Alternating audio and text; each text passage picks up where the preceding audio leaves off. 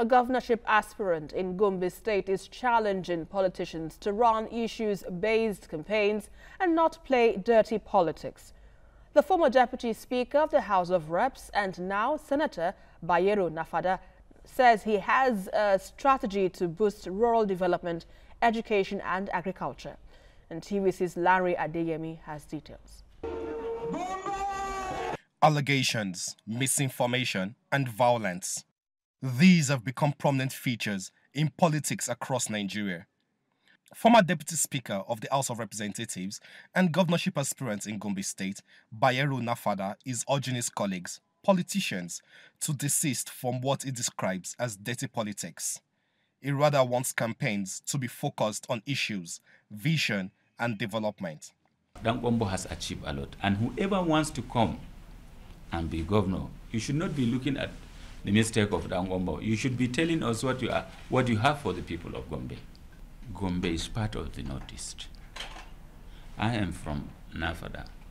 I'm neighboring Yobe State. Yobe is one of the three states that has a problem of Boko Haram. But today, under his leadership, Gombe is safe. Gombe is the safest state in the Northeast. This shows you how his IQ is working. This shows you how his IQ is working. It's not about Gombe is far away from Maiduguri. No, it's because of the visionary leadership of Gombe. Senator Nafada also sheds light on his vision for the people of Gombe State. He is confident that his strategy to boost rural development, education and agriculture is what Gombe needs.